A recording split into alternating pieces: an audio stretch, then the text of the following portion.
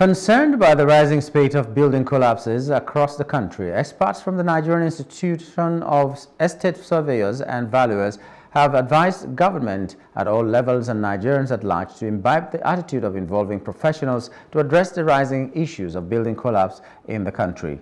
The newly elected branch chairman of the institution, Ali Kehinde, and other members who lamented the involvement of quacks in handling sensitive building projects in the country made the appeal in Ilorin, Kwara State, shortly after being elected alongside other executives to pilot the affairs of the body.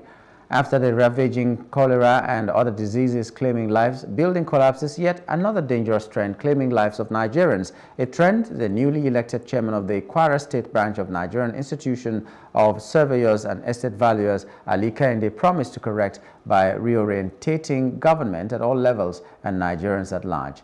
On the institution's election, the national official who supervised the election, Adekunle Adedoye, said it was free, fair and credible, conducted in an atmosphere of unity. Our advice is just simple. It's not a science rocket. When you put round peg in round hole, you get good results. But wherever you put round peg in square hole, that is why the program starts. You see, it is only in Nigeria where government does not recognize professionalism. But when it comes to the issue of housing, everybody becomes an expert. But they are forgotten, and we are going to remind them that there are some people that are trained in estate surveying and valuation profession.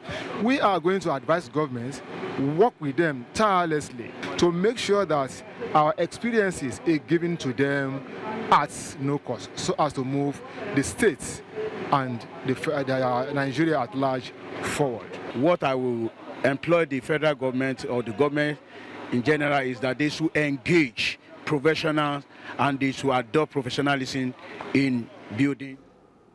The institution, however, assured of its readiness to work with government at all levels with a view to ending the trend of building collapse to create a safer society devoid of avoidable risks.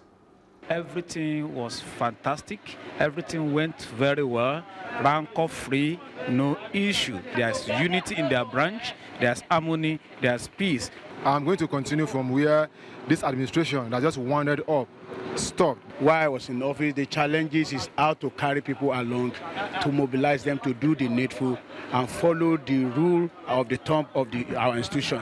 What I'm going to do differently now is to ensure that we publicize the image of the institutions. Hello, hope you enjoyed the news. Please do subscribe to our YouTube channel and don't forget to hit the notification button so you get notified about fresh news updates.